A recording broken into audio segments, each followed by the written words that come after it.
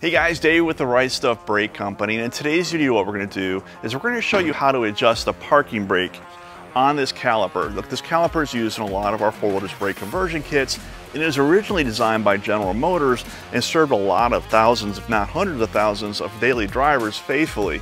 It's a fairly complicated caliper inside, but it's one that's very robust and will serve you well for a long time if it's set up properly when you install it.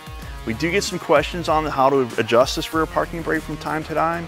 Even though we have instructions that come with each kit, we thought we'd do a video that will help explain how to properly set the tension, but also the adjustments on this parking brake lever. So in today's video, we're gonna go ahead and cover the adjustments so you can do it right the first time and have the brake performance that you expect out of your rear or your 4-wheel disc brake conversion kit and have a fully functioning parking brake. So stay tuned.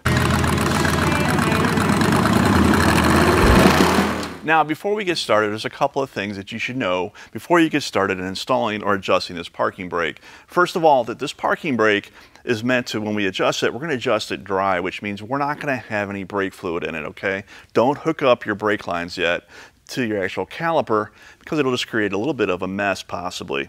Number two, there are videos out there that show you removing the actual spring here and also this arm to adjust this actual parking brake. Look, you can do it that way, but it's not necessary. And not only is it not necessary, but if you do that while it's on your workbench and not on the actual car itself with brake pads and a rotor installed, you can actually release. There's springs inside of this actual mechanism that can release, meaning either this can push out or the piston can push out. So the adjustment that we're going to make on this today, we are not removing this arm or this spring. GM didn't design it to be adjusted that way. Look, it can be done that way, and there's people that have had success doing it, but it's really, you're taking more apart than you need to, and it's really a pretty straightforward procedure. The other thing that you need to know about these rear calipers, and most calipers in general, is that General Motors designed these to have a certain amount of pad pressure against the rotor itself. You're going to have a certain amount of drag. It's designed that way. It's what gives you that good brake feel. Now, by adjusting these brake calipers, and more specifically this parking brake, it has a lot to do with how your brake pedal actually feels. Look, you can get a spongy feel if this is not adjusted properly, so that's why it's critical that we go through this video and understand really how to properly adjust this thing. And to do this, really what you're going to need is you're going to need the caliper mounted on in your car, you're going to need the brake pads in the actual caliper itself, and you're going to need your rotor installed. I suggest putting a lug nut on your rotor to make sure that you hold it tight to the actual rear axle assembly.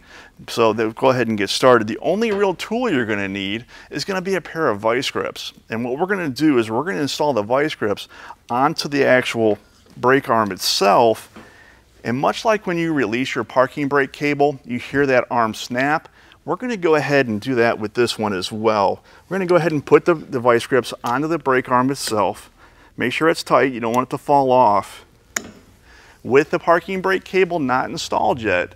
So all we've got is the caliper installed on the rear axle. We've got the brake pads in the caliper, and we've got the rotor on there. And what we're going to do is we're going to go ahead and activate this thing. And you can see that it has quite a bit of play.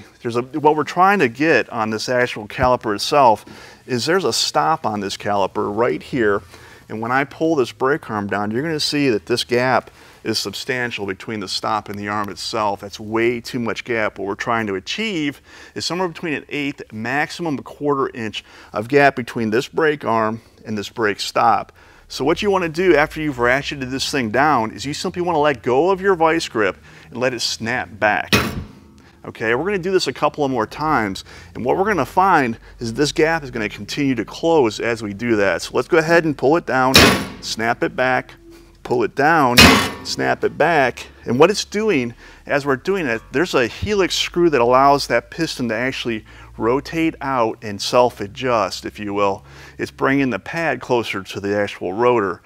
So we're going to keep doing this, snapping it, and you do this a couple of times, and what you're going to find is the gap between the arm and the stop is going to get smaller and smaller as you do this. So continue to do that until the gap is roughly an eighth of an inch minimum, quarter of an inch maximum, and really it won't go any further than an eighth of an inch because it has an internal limiter that won't allow you to adjust it too tight. So we'll go ahead and keep doing that until we get to the point where we get to that adjustment. To get the emergency brake piston and arm properly adjusted on this new assembly, it took me about 10 to 15 snaps on the actual emergency brake arm with the vice grip attached to it. Look guys, you can do this, but the setup is critical to not only how the emergency brake performs, but also how your brakes feel. Also, we got the proper clearance, which is anywhere from 1/8 to 1/4 of an inch between the arm itself, the emergency brake arm, and the stop, but you want to make sure that the gap is the same side to side on your vehicle at the rear of it. We want the pistons to be adjusted properly, because what it does ultimately is adjust to that inboard brake pad.